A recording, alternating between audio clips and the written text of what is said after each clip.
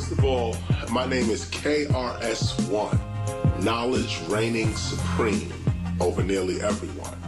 I'm also called KRS the One because I seem to be the first in hip-hop at a lot of things. And I don't need to run down the stats. Go Google it and figure it out. The state of hip-hop, what is it right now? It's 2013. We just passed the winter solstice, December 21st, 2012. Of course, it was predicted to be a rough time for the planet. People are taking their predictions from the Mayan calendar, from the Hopi calendar, from the Egyptian calendar, that, you know, it's the end of the world. And I'm only documenting this state that I'm in right now, as the camera is on me. This is the state that we're in right now. People are just waking up and coming out of the shock that the world did not end, and that there was no reason to go underground or to duct tape your windows. But that doesn't mean that disasters are not still happening on the planet. The world did not end, but the planet still turns, and the people of the earth should still be on high alert for sudden changes in the earth's terrain, oceans, land, etc. I mention this as part of the state of hip-hop because this is the state of hip-hop. The state of hip-hop, I feel today, is one of preparation, one of intense preparation, not fear, not caution, not protection, but preparation, more like weaving a basket in anticipation of what's going to come in the basket.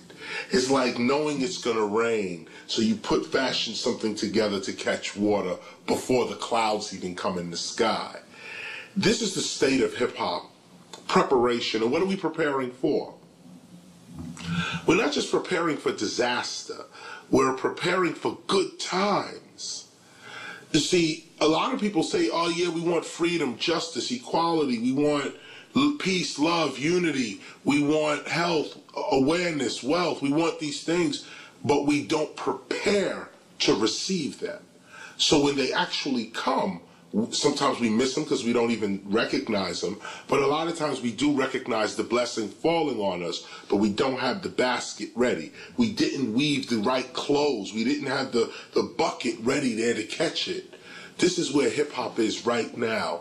We have such an opportunity coming our way. Such a rainfall is about to come our way.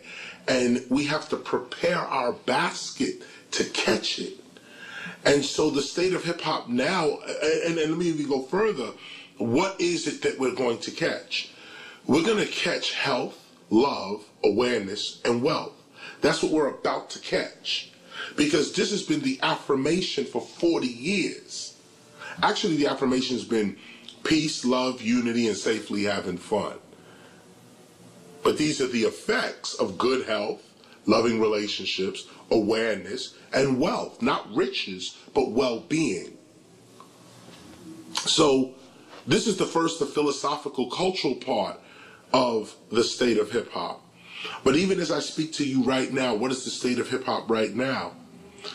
Hip-hop today, in lowercase letters, lowercase h, lowercase I, lowercase p, dash or space, lowercase o, lowercase p. That hip-hop is now been reduced to a job. People do not approach hip-hop anymore as a state of being. It's now a way to quickly get money or to become famous. This has led people to approach the elements of hip-hop, rap, breaking, graffiti art, DJing, beatboxing, as jobs, as forms of lifetime employment. And even though they are great forms of lifetime employment, breaking, MCing, graffiti art, DJing, this wasn't the original intent of these arts. This wasn't the original intent of why you even do these things. And so the state of hip-hop today has to become one of returning to being as opposed to, jobbing. if there's such a term, employing, fighting to be put to work, this kind of thing. Only seeing the value in something based on what it can do for you. The only way you could see something of value is based on how you can use it. If you can't use it, you don't choose it. That kind of mentality is what hip hop has become and needs to get away from, needs to mature from. Now, like I mentioned, that was lowercase hip hop in lowercase letters. Capital H, lowercase I, lowercase p, space, capital H, lowercase o, lowercase p. That hip hop, cultural hip hop, is in great standing. Breaking, MC, and graffiti art DJing is exploding all over the world. More and more people are doing it. More and more people understand it. The average Joe in the corner will tell you, that ain't real hip hop. That's real hip hop. We didn't have that before, just in our first even 30 years of creation. We didn't have that. So coming into this now, these are the states, I would say, of hip hop. I'd put one more final piece on that. The states of hip hop, or the state of hip hop. The final state of hip hop is the word itself, the state of hip hop, the country or nation of hip hop, the tribe of hip hop. It's this mind state that I think is the total liberation and preservation of hip hop. This is its total freedom, and this is its total preservation. When we actually rise from the level of just doing hip hop and rise to the level of being it. We leave the level of just doing hip hop and we rise to the level of being it. And once you are it, then you can claim nationality, you can claim ethnicity, and this is where we need to rise to. Hip hop needs to become a state, a city state, nation state, whatever it is, but it needs to be recognized as a sovereign.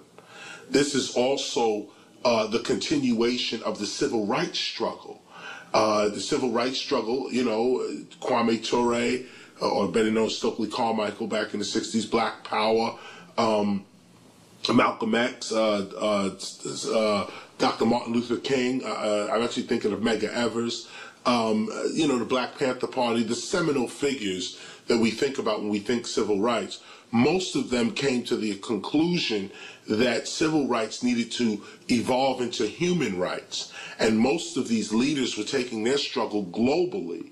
So we see today what hip-hop's purpose and meaning could be in that sense, to continue the civil rights struggle toward the human rights struggle. And when you look at the human rights struggle, it's not civil rights anymore, it becomes civilization rights. The right to establish your own civilization, to live free as one would choose. We have to test the limits of our freedom, or we really don't know to what extent we are free and to what extent we are still being oppressed. I think if we started our own nation, you would definitely test the limits of your freedom. You would see what other people are willing to tolerate of you and how other people really respect you. As long as you're under somebody else's foot, under somebody else's law, under somebody else's holidays, under somebody else's calendar, somebody else's way to die, somebody else's way to be born, somebody else's way to get married, as long as you're under that, you're not free. We could talk freedom all day and all that, but as long as you're under someone else's tradition, this does not mean to not respect another person's tradition. That's different. That's being a total human being. But I'm talking about, what is your innate tradition? What is it that wakes you up in the morning? What is it that you strive to be good at? Whose opinion matters to you? What community do you seek the respect of? This is your real culture. You may be black, white, whatever, Asian, Latino. It doesn't matter. Whatever your allegiance is to, that's your real nation. That's your real tribe. For me, my allegiance is with hip-hop. I know I'm African American, and I'm proud of that. I have a rich African American history, some of which I put on record.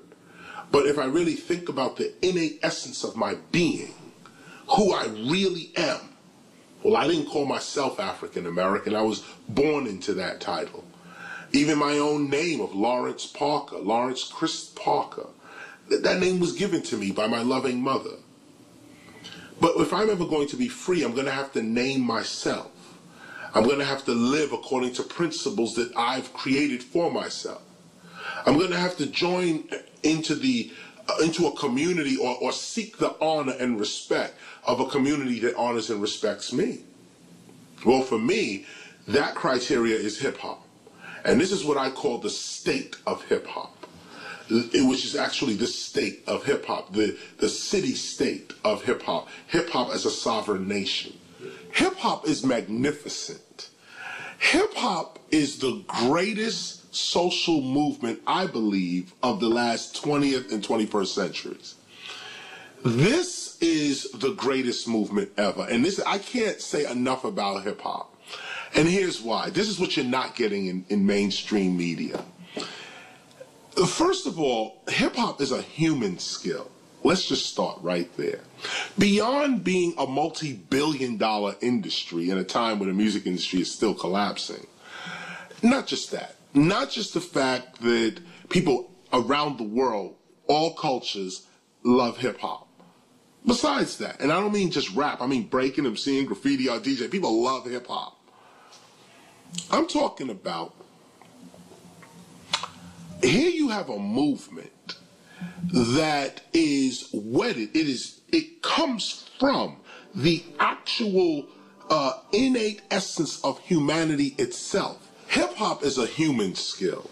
Hip-hop is one of the last things that humans can do without plugging into a wall. Today, in our societies today, with the amount of technology that's going on, the vast speed by which technology is advancing and becoming into itself, it is always good to know that hip-hop is around that promotes the use of human ingenuity over technology. What do I mean by this? I mean, breaking, MCing, graffiti, or DJing. Breaking is dance. MCing, speak. Graffiti art, writing.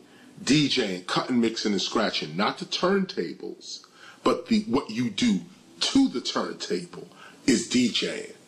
In fact, if you look at DJing from a paleoanthropologist's point of view, the cutting, mixing, and scratching of early humans is what creates everything from fire to clothing to agriculture.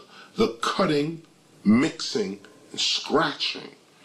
This is early human. Speech, early human. In fact, beatboxing, making music with your bodies, this is one of the first things humanity did to communicate with one another. In fact, the Buddhists still hold the ancient tradition of sign language as a form of communication. Remember, sign language was the first communication even before speech. So you have beatboxing, a form of MCing, which is just utterance itself, speech. And you have this cut and mix and scratch. And graffiti art is, I don't even want to get into how, matter of fact, it's the oldest human handwriting on earth. Graffiti art. It's called graffiti, what ancient humans actually do. And I can go on, but hip-hop is first a human skill. Hip-hop is one of the last things that humans can do without plugging into anything. I'll keep on bringing and singing until your ears is ringing and steaming, gleaming and dreaming, true and seeing with meaning. I could do that all day. I ain't plugging to nothing. That means that hip-hop raises my self-worth because I could do this. I could pop, I could get it, that's a poor popping, but those who know how to pop and can actually see it, that popping and locking, breaking, up rocking, windmilling, head, all of that, I could do without plugging into nothing. Or I can't do it, but others can do without plugging into anything. Beatboxing. That right there, all day. You could do that. You don't have to plug into nothing. So right away, first, Hip-hop is a human skill. You don't need to plug into nobody's system and draw from nobody's power to express it. Because hip-hop is a human skill, it raises your self-worth when you master it. In addition to that, I said earlier, hip-hop is also a form of lifetime employment. It's not what it's meant to be, but you can approach it as a means of paying your bills, feeding your family, even sending yourself to school. I urge all students that are in college, actually, to take up the art of DJing at the least. Because if you can become a DJ, a good DJ, if you can master DJing, you can put yourself through school. You don't have to come out of school with debt. You can actually pay your way through school, or if you come out with debt, put your degree on the side for a minute and master DJing. The DJing could pay for your degree. It'll pay off your debt. DJs are getting $5, $10, $20, $30, $40, $50,000 for 2-hour sets, 1-hour set. But you got to be good at what you do. So where would you rather put your time? In something that is going to put you behind a desk? Something that might not match your actual purpose in life or what your joy really is? Or do you want to put your time on something that may not even be your purpose either? But while you're searching for your purpose, you're traveling, you're getting publicity, fame, and reputation. You're meeting people. You're doing your thing. Be a DJ, and you're making money. Be a DJ, at the least. This is the greatest thing with hip-hop. This is just a little bit of it. I'll give you one more piece, and I'm going to cut it off. I'm going to give you one more piece, and then I'm going to cut it off. Here's what's so great about hip-hop. This is a spiritual piece. Hip-hop is the only spiritual practice on earth that is without sin. I know I sound crazy right now, but I'm going to explain myself. Here it go. Hip-hop is the salvation of the world spiritually. Here's why. Because hip-hop is, first, a new spiritual path. What is the hip-hop spiritual path? Well, first of all, we believe God. And we don't believe that we're outside of God. If God is omnipresent, omnipotent, all-knowing, all-seeing, the Alpha and the Omega, how is hip-hop not part of God? Now, if hip-hop is part of God, or a part of divine intelligence, cosmic consciousness, the love of the universe, then what is our purpose for existing? Why did the infinite mind of the universe, eternal mind, why did it think us up? For what reason? What's our purpose? Why are we here? Well, your purpose and why you're here is always right in front of you. So when you look at hip-hop and you look at it, we're uniting the world.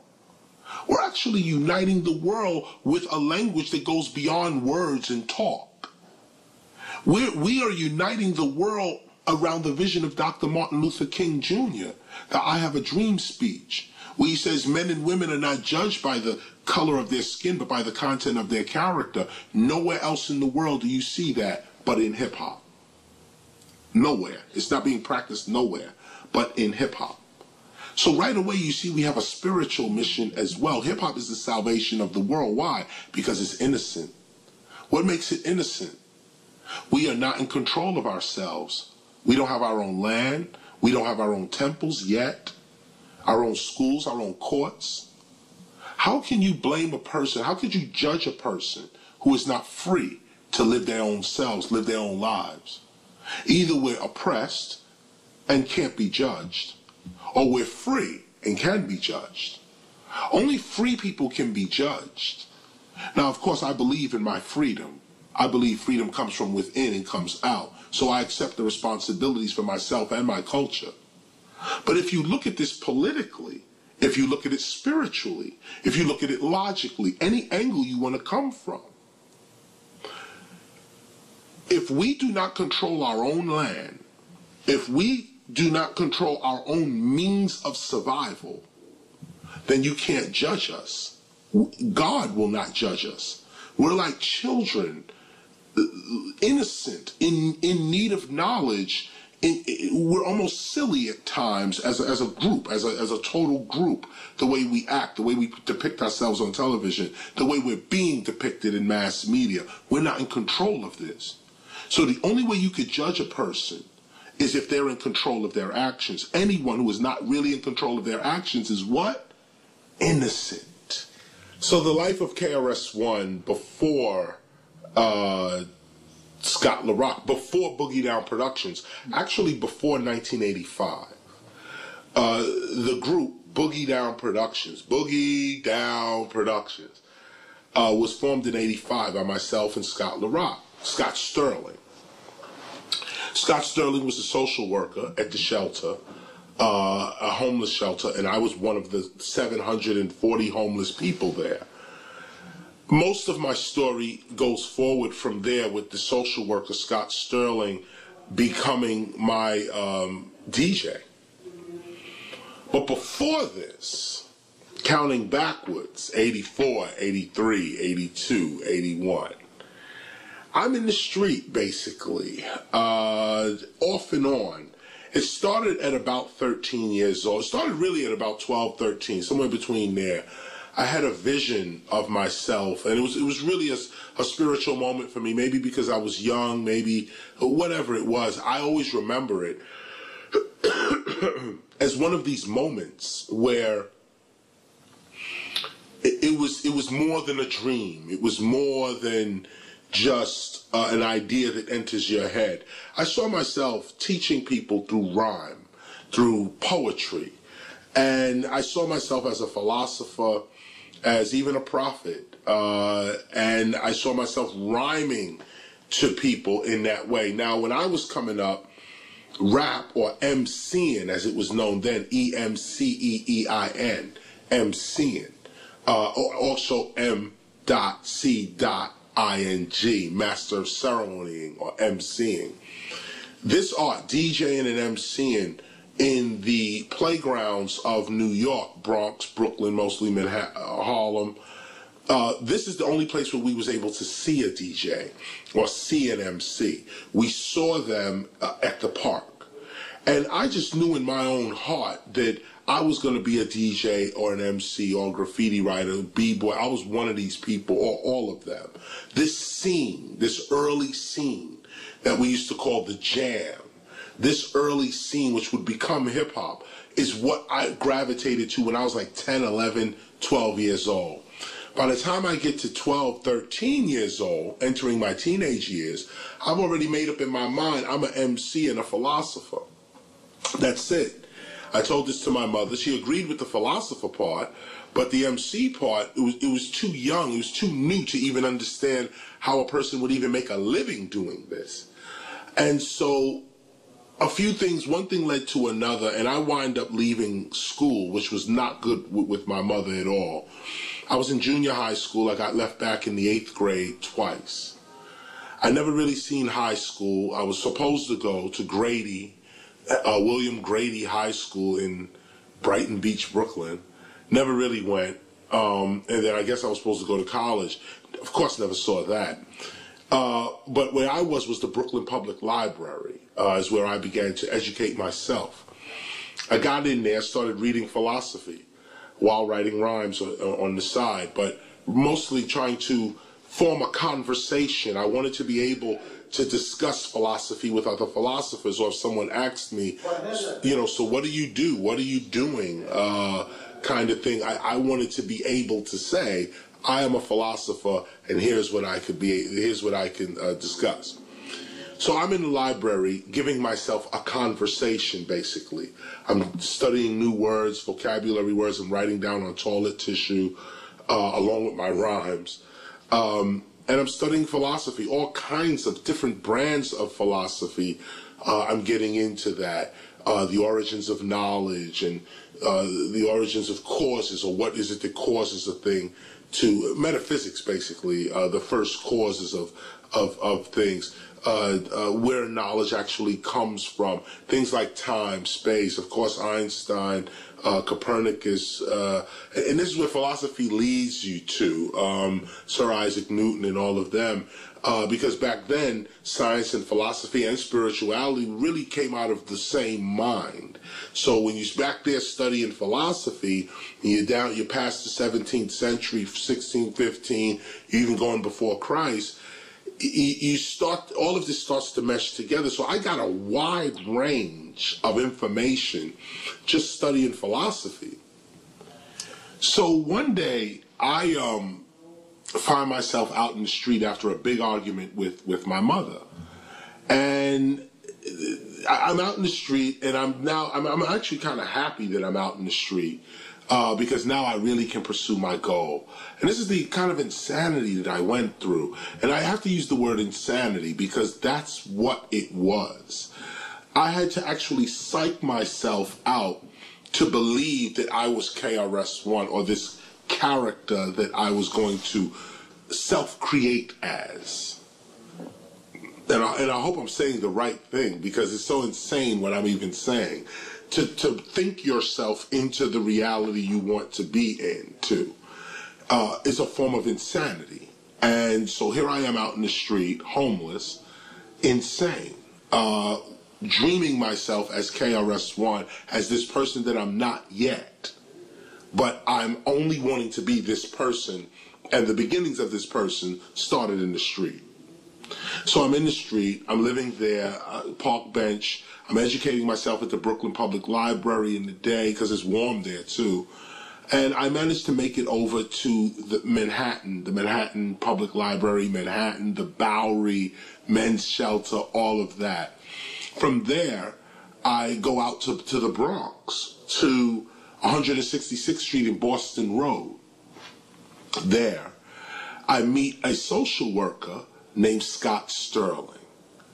And this is where Boogie Down Productions kind of begins. It's this homeless guy seeking his own vision and dream, childhood vision and dream, by the way. When I met Scott, I was 21. And seeking his childhood vision and dream through the shelter system, through being homeless, through having nothing really, and living this kind of insanity. I meet Scott Sterling. So, yeah, and that's how it began. You know, I personally am not the type of person to advocate that a civilization should be armed. But I'm not naive to believe that other civilizations are not arming themselves up to invade, protect themselves against whatever perceived threat. The problem is not so much guns, it's the arms race that seems to be within the minds of humanity. If one guy has a stick, and he has a stick for protection, I suddenly feel less than him because he has a stick. So I start reaching around for my stick. And at least he's not going to club me over the head with his stick. I know this is going to sound crazy coming from a person, KRS-One, someone who advocates peace, someone who still stands by the term stop the violence. The craziness of it all, though, is that I don't think you should ever give up your gun or your weapon, your knife, your stick, your baseball bat. In a society, in the societies in which we live, it's unfortunate that we haven't gotten past the more animalistic instincts of rape. The strong survive, only the strong survive, the strong overcomes the weak, this kind of mentality. You would think in a civilization that human beings can agree on coming together non-violently. That the one thing we're not going to be in this particular society is violent. You would think that humanity can come together like that and at least live in certain pockets of existence like this. But this is not the case. What's the case is, it seems that if you are lumped in to what seems to be an outdoor psychiatric nursery for human beings, that's what we call a city. An outdoor psychiatric nursery. If this is where we are, if this is what it's really about, you can't give up your weapon because the arms race is on. A clear psychopath is with you, living with you, riding on the train with you. A person who may be depressed, manic depressant, not that this is to be taken lightly at all, but a person who could snap at any moment is always with you in a society, always. People who want to do you harm separately from those who could snap, those who just have conditions of the mind you are living with daily, separate from them. You have people who want to rob you, want to overpower you, want what you have, want to take by force. You're living amongst them too. I can go on, but if you're living amongst this type of person, this type of group, these groups are around you, I cannot advocate that any person give up their weapon at all. In fact, what I would advocate is that you learn how to use your weapon well, that innocent people do not get harmed if you ever, God forbid, have to pull your weapon out. You know exactly how to use it, you know for what length of time you're going to use it, and you operate like a shogun. You show no emotion. You don't put anger on it. You don't put fear on it. You don't even put happiness on it. What you put on it is the threat is stopped. The threat is stopped. Once the threat is stopped, there's no reason for your aggression or hostility anymore. This is the way I would advise that a person uses their weapon. It's not the weapon itself, it's the consciousness that's holding the weapon that determines whether that weapon is going to be violent, non-violent, destructive, or creative. You know, I have a lot of respect for the British royal family. And I know that's light words, so I have respect. I don't even know them. But I can only imagine what it must be like to be part of the royal family. And I mean, even the darker parts of that, being born into a family of such high prestige and what you have to accept of your family. In a lot of ways, we all share the same problems as the British royal family, born into a family that, you know, has its dark secrets and its major victories. And you have to try to uphold the victories and try to either mend the sins of the father or try to forget them altogether. Either way, the British royal family, I think, is a good microcosm of all families in a lot of ways. It's still a family. People don't agree, they don't get along, there's betrayals, there's ignorance, there's all kinds of things going on. But there's another word that's attached to that family, and that's called royal family. Moving away from the British royal family and moving just into a royal family, there are many throughout the world, actually, real royal families. But what is it to be royalty? What is it to really be royal? To be that? To me, when I look at what a queen or a king, a prince, princess, when I look at that, I notice that I take it from the ancient African point of view, where the king was a divine ruler, someone that you didn't. This person didn't have to campaign for you to believe in them. This person didn't have to spend millions of dollars to convince you through media that this person was the king. When this person walks in the room, you immediately know through vibration that this person is the king or the queen or the prince or the princess. You know this. A real king does not ever have to say he's the king. A real queen never really has to say she's the queen. You know who the king or the queen is simply by the person's character, by the person's aura, by the person's reputation even, which is even after that, but nonetheless reputation. So again, royal family, first you got to have some power on you, some real power. And this is where I would split the point of view. I would split it and say, well, there is the true royal families of kings and queens, no doubt. But then there is the royal family that is like the Jacksons, for instance, would be called a royal family. Even Run's house, that's not the name of his family, the Simmons family, I guess, in that sense. That would be a royal family where, you know, people who the whole family is considered special, celebrity, this kind of thing. I consider my family a royal family as well. My wife is phenomenal. Older son's daughter, we're all out of control. And I'm proud of my family, no doubt.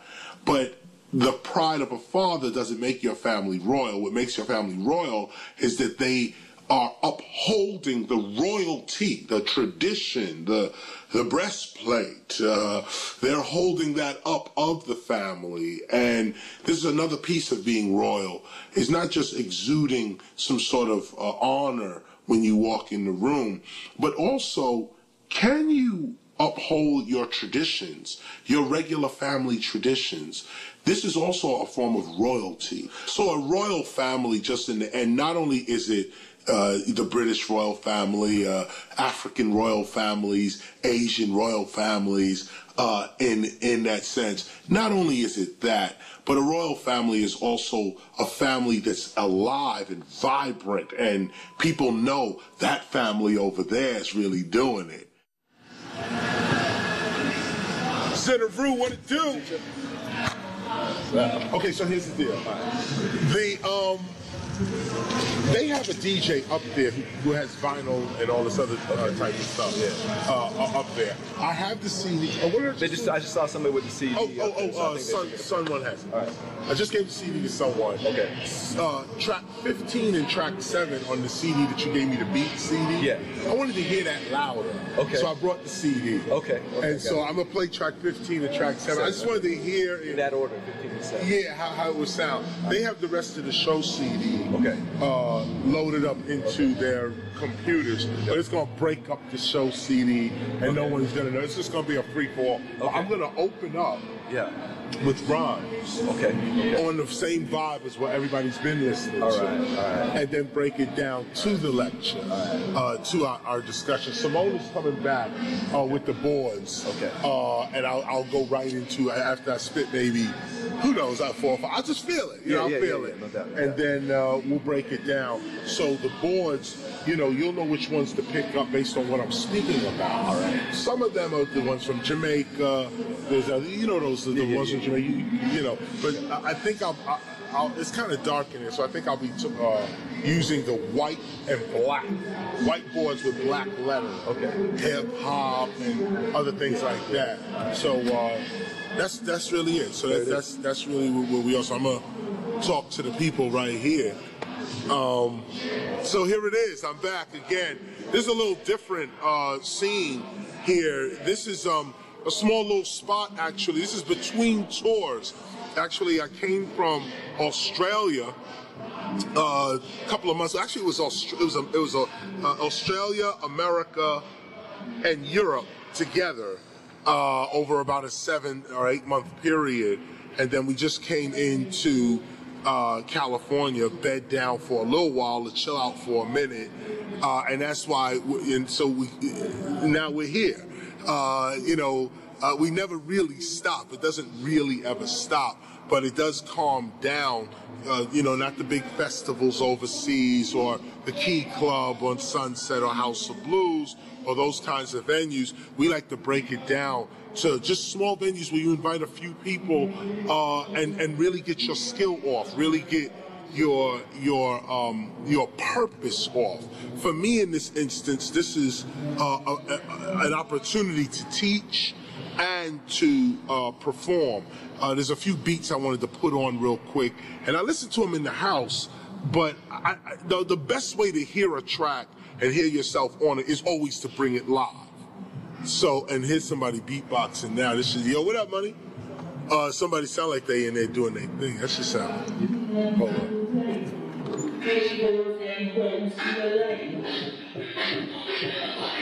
Real hip hop is not dead. Here, come outside with me. No, you keep your hand. See, look at this. This is where we at, right here. Real hip hop is not dead. You just got to know where to look. You got to know where to go to actually get it. And this is the point. This is the point to the temple of hip hop. This is the point to my involvement in hip hop around, during this time, 2013. This is what it's become. We teach it now. We form environments where original hip hop can be heard and felt and experienced. It's beautiful. Turn it up. Yeah. Let that rock. Let that rock. Turn it up. This is how I always spit. Live off the top, how I wrote my hits. See, I come back live like this freestyle. I've been doing this shit from a little. Listen. The camera on me. You, 1, 2, 3. I want you to make a DVD. And you be a witness of a DVD. But when you make your DVD, give 20% to me. We doing business.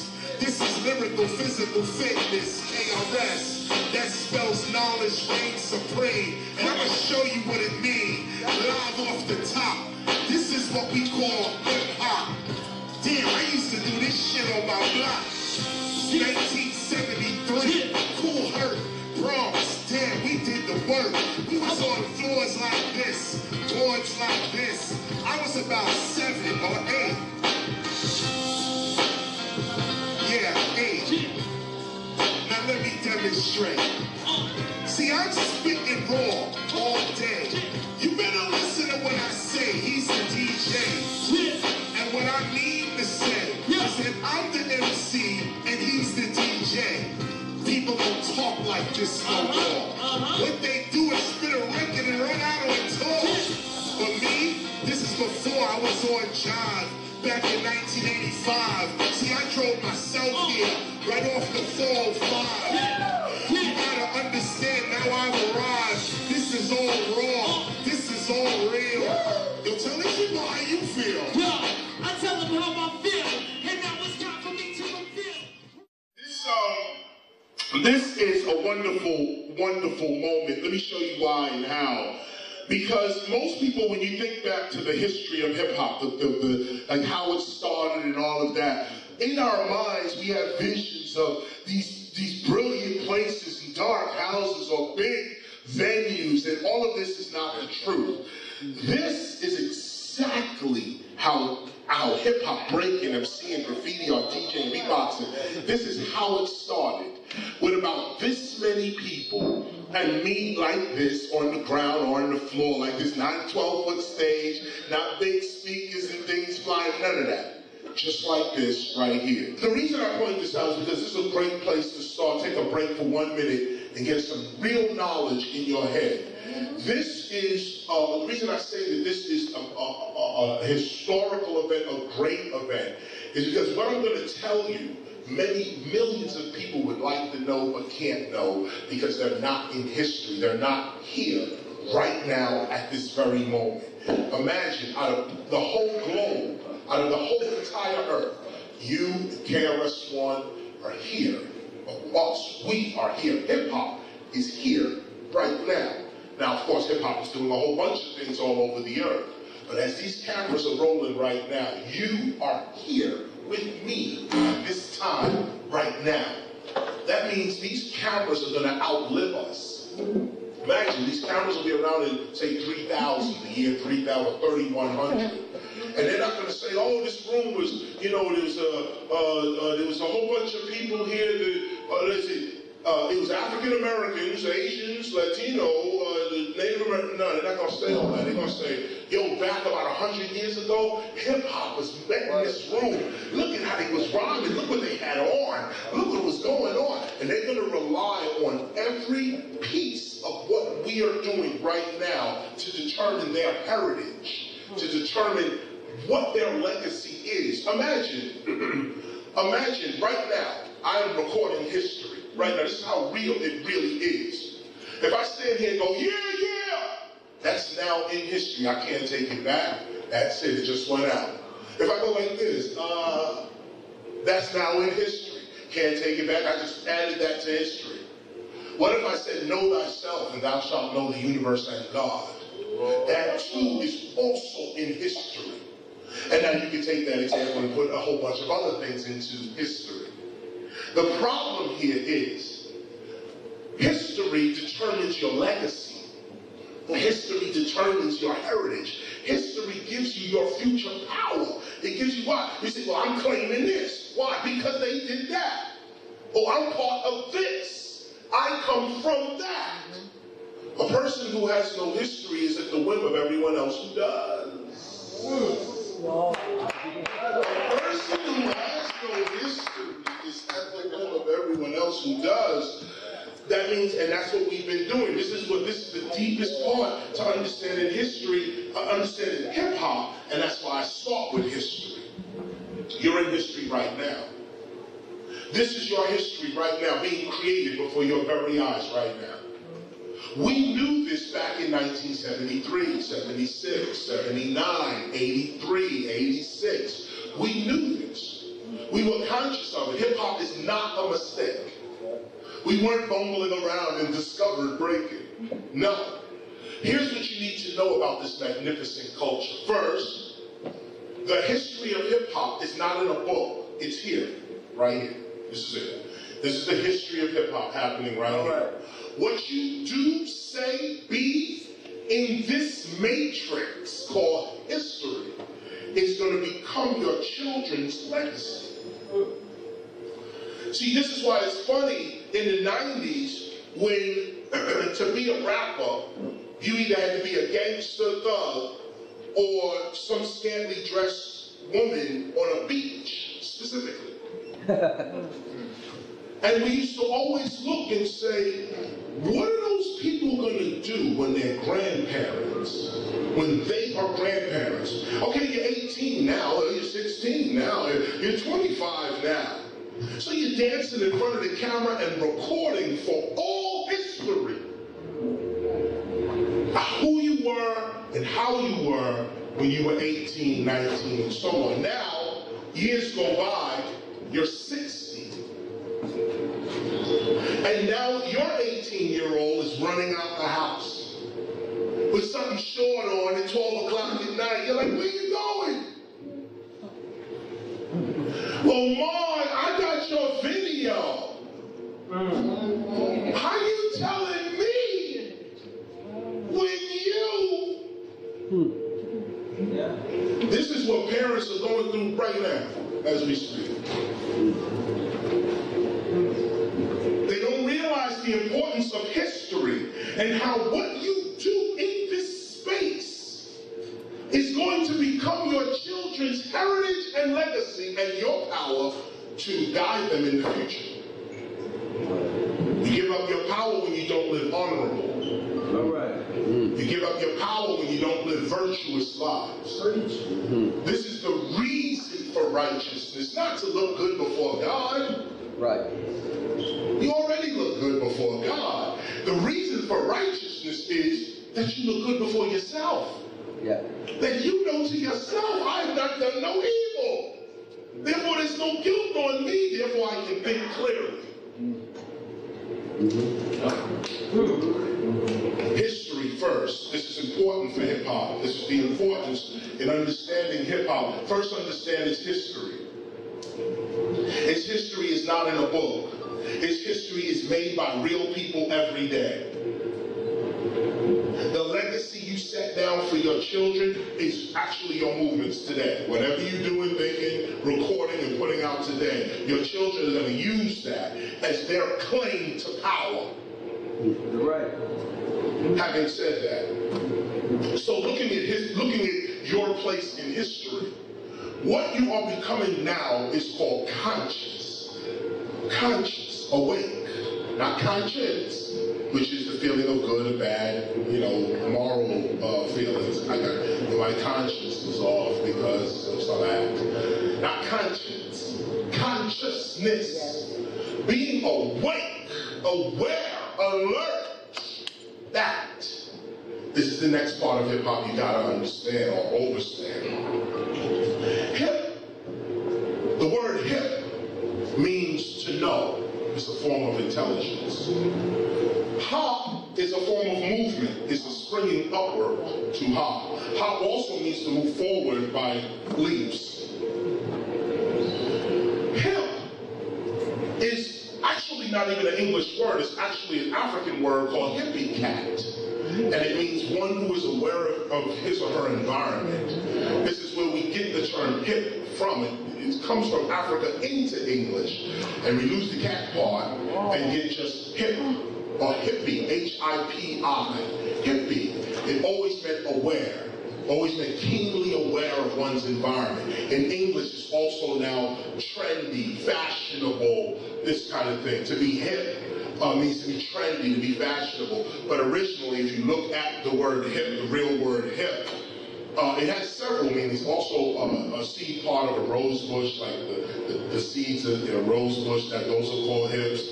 Hip can also be, well, it goes on and on. I won't get into it here. It made me think about all the definitions of hip. But the one we're concerned with here is the one that deals with awareness. Hip meaning to be aware. You hip me to that. I'm hip to my environment. I know what's going on. Hip. Hop, obviously, the movement, the springing forward. Now put that together for yourself. And this is not theory. This is what these terms are. Hip, meaning to know. Hop, a form of movement. Hip, awareness, knowing. Hop, movement, leaps, jumps. It's not so much the arts that is or is not hip-hop. It's the actual definition of the term itself. Hip, intelligence, awareness. Hop, moving. That intelligence is moving around. So when people are not expressing their real consciousness, they're not being hip-hop. Oh, I am. Do you know why you move? Why? This is the piece right here. Do you know why you move? And this is what hip-hop forces you to think. This is a mental strategy. This is what happened to us. To understand that you're in a space and you're creating this history as you go. And if you are awake to that, then you are real hip-hop. You are the history that's being created right now. You should look at yourself as that. Think of it this way. There's no school for KRS-One. There's no place that I could go to become KRS-One. The first thing hip-hop teaches you is that you are the intelligence jumping forward. Self-creation. Someone else does not have the ability at this level of consciousness to define you. Here's another look at it. My mother named me Lawrence Chris Parker. I named myself KRS-One. The reality is that I start out as Lawrence K. Parker. But in order for me to own my reality, I have to name myself something else. As long as I'm Lawrence K. Parker, I live in a Lawrence K. Parker reality. This is the importance of your name. This is the importance of hip intelligence. What you call yourself every day, that's your reality. That's what you're building for yourself. That's what it is. So what do you call yourself? I said, well, I'm knowledge reigning supreme. In this age where technology is robbing us of our ability to think. Think. Technology is robbing us of the ability to think. Hip-hop comes as one of the last of the human skills. Hip-hop is last of the human skills. It's one of the last things that human beings do unto themselves without having to plug into anything. I can say right here, I'll keep on bringing and singing into your ears, it's ringing and steaming, gleaming and dreaming, true and singing with meaning. I can do that all day. I can do it without a mic. This thing that I am doing, this art called MCing, is generated from a human being. Right. So therefore, the very art itself frees me from a system based on technology.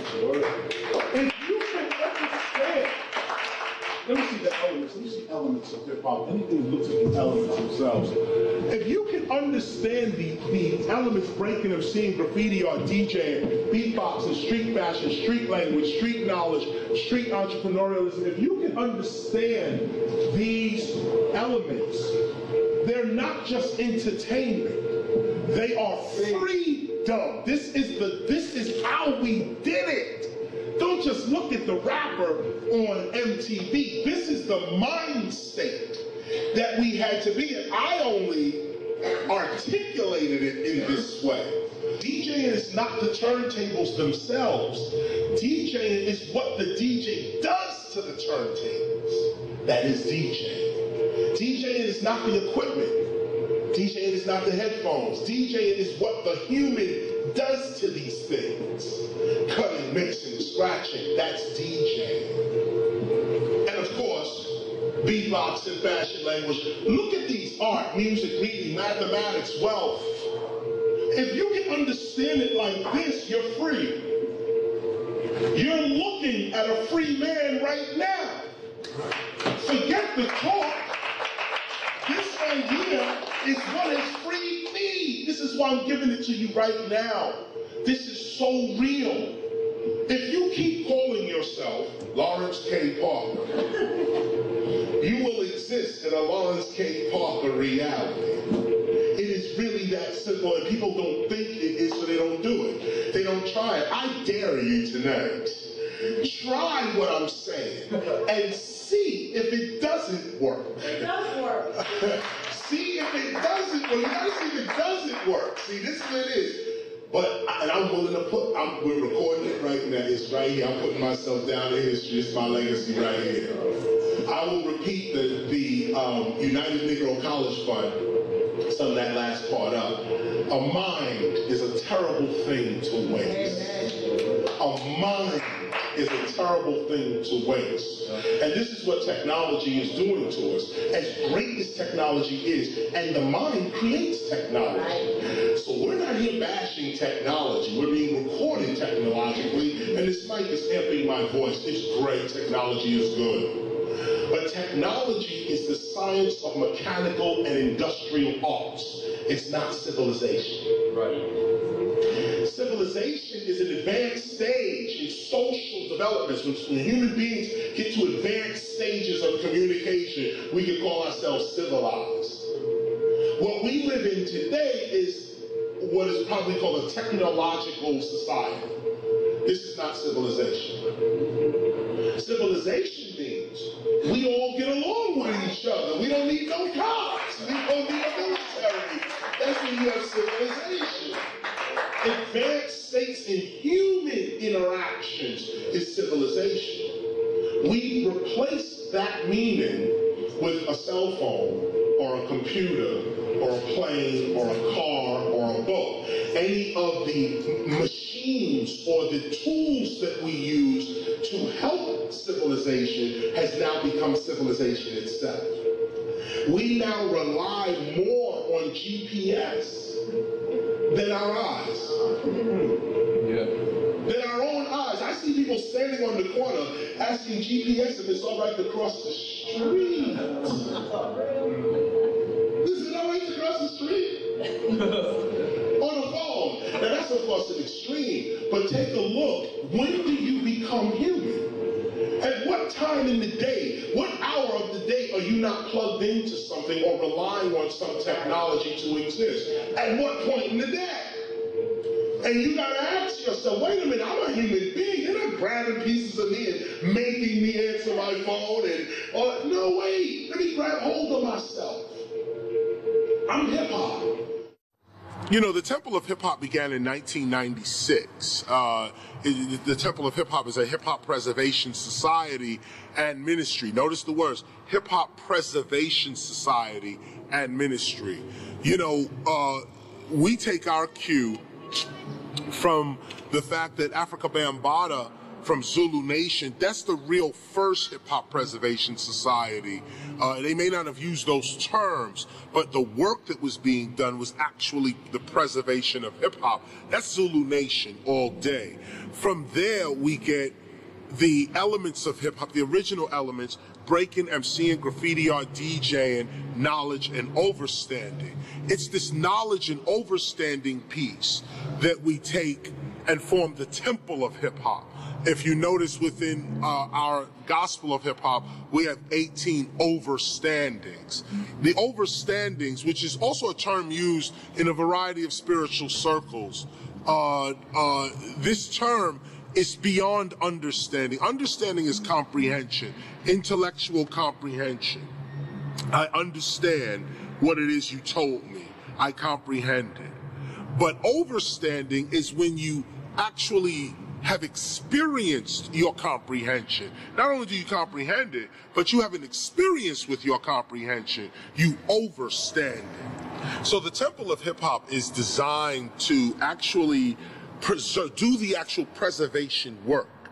And when we started to do the research to put together our body of knowledge, we realized that we are not just doing hip hop, breaking, MCing, graffiti, or DJing. We are also it itself. We are being it. We're not just doing hip hop. We are hip hop. We are the actual utterance of that term. When you say hip hop, you don't think of nobody but us. This is a specific term. So I say all of this to say that there's more to it than that. And those who have the gospel of hip hop already know what it is. But it's things like this that inspire young people coming up to be what it is they see themselves as and not get hampered down by social restrictions or some old dude telling you got to do it like this. No, that's not what we're about. It's not what the Temple of Hip Hop's about. When I was coming up, I was inspired by everybody. Oh man, I take it back to Muhammad Ali. He was an MC. I mean, everybody knows him as a boxer, but Muhammad Ali was a cool MC, man. He used to say some fly rhymes before he knocked the dude out. Brilliant. Take it over, of course, to watch poets, last poets. Oh man, Gil Scott. These are just the staples. And I'm not just shouting these names out. I mean, The Revolution Will Not Be Televised by Gil Scott. That is classic poetry, and it documents the time. It was people like Kool Moe Dee from the Treacherous, actually the whole Treacherous Three. It was actually Melly Mel. These people, MC Shan, Roxanne Shante. These people were actually the seminal figures when I was coming up. I was influenced by a lot of people. I mean, Bob Marley, Yellow Man, taking it over there, U-Roy, I-Roy, getting the DJ, the Sound Clash tapes of Saxon and Coxsone Sound and GT International, of course, Stone Love, all of that. You mesh all of that in with, of course, a Little Temptations, Isley Brothers, and you get what a lot of hip hoppers call their style. I was really no different in that regard. I haven't even achieved my greatest achievement yet. I haven't even achieved it yet. The greatest achievement, I would say, would be my children, the raising of my children, and I'm not achieved in that yet. In that sense, another achievement would be hip hop itself. The fact that people look at hip hop the way they do makes me smile today. People don't like the way it sounds on the radio or whatever, but I remember when there was no hip hop and there was no access to radio, there was no access to nothing. To now see hip hop everywhere in the society in which I live, in my lifetime, to me is absolutely brilliant, absolutely brilliant. Of course, I'm going to publish more books, albums, everything. I'm always recording albums. I'm just always recording albums. I'm always in the studio spitting. Tonight, I'm going to do something right now. Actually, hope we record it somehow. This may wind up an album somewhere. But book-wise, The Gospel of Hip Hop, of course, was 2009. Ruminations was 2003. Before that. And 1995 was The Science of Rap. All of these books are first. The ones that are coming out after this is actually my wife's book, in which I'm editing, called Identifying Your Faith. I'm also putting a piece together called The Real Nigga, N-I-G-G-A, which breaks down where the term nigga comes from.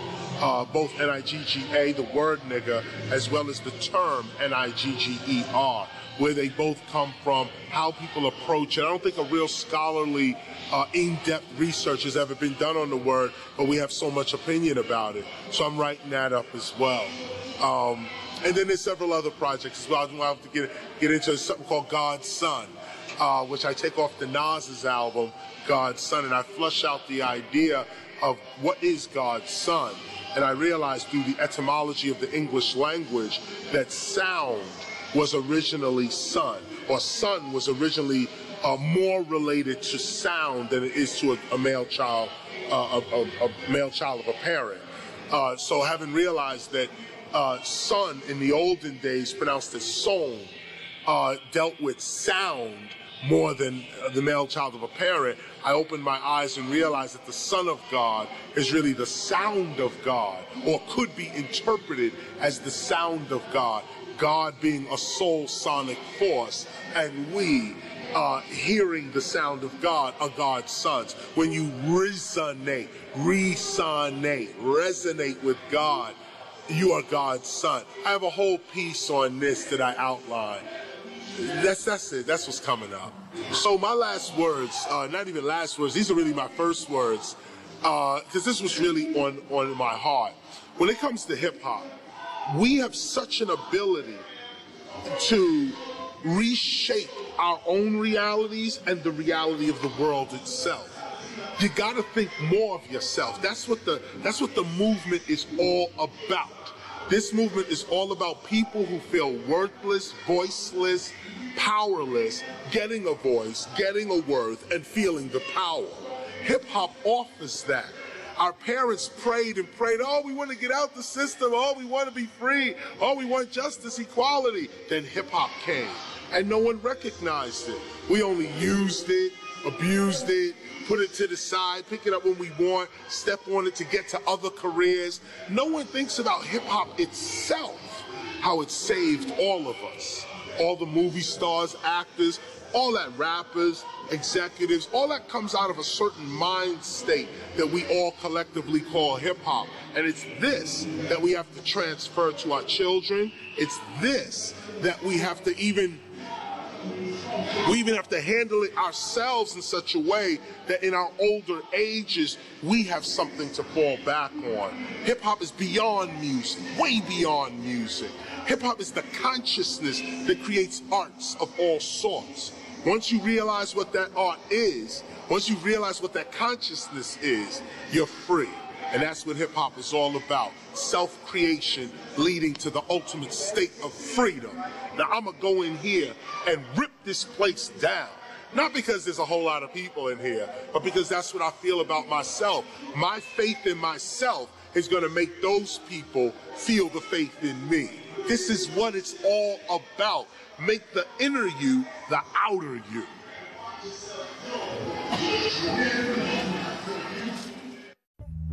Don't contradict the style. Don't contradict the style. My purpose is to warn.